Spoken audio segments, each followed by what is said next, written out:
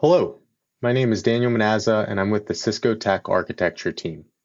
In this video, I will guide you through the password recovery process for Cisco IOS-XE routers in autonomous mode by demonstrating the procedure on an ISR 4451.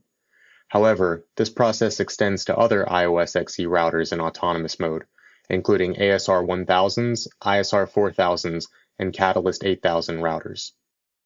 Let's get started. Password recovery is a procedure that allows us to gain access to the router in case of a lost or forgotten password.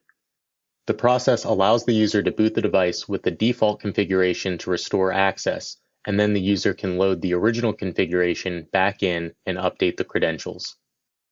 Please note that this process requires power cycling the router as well as console access, whether that's physical access with a direct console connection or remote console through a terminal server. This procedure also assumes that password recovery has not been explicitly disabled by the user previously. First, power off the router using the power switch or by disconnecting the power cable.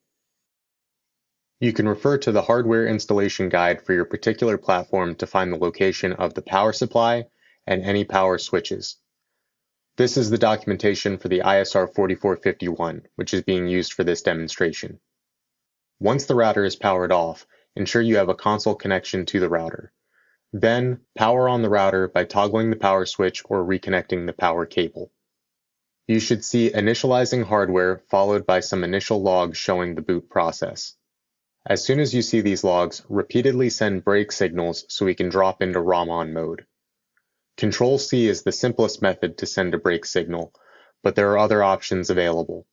Some terminal applications have a method for sending special commands like break sequences. We should then see the router boot into ROMMON mode. We can identify this by the ROMMON prompt here. Next, we can change the configuration register with the confreg 0x2142 command.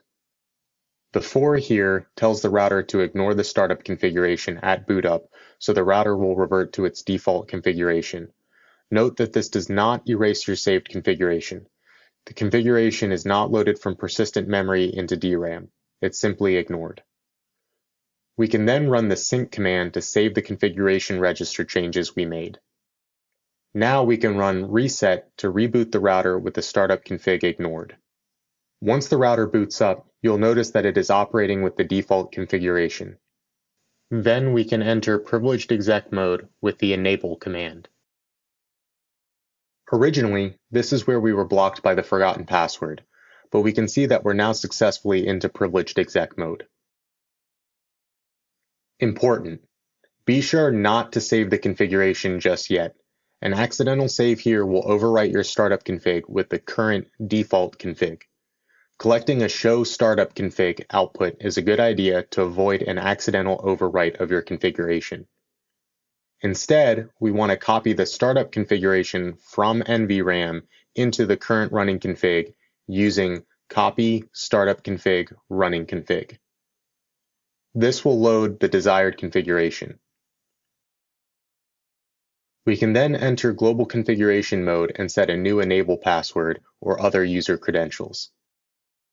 We need to restore the configuration register value back to its default so that the startup config is no longer ignored on reboot. We can do so by applying config-register 0x2102 while still in global configuration mode. We can then exit out of configuration mode using the end command and save the configuration with copy running config startup config.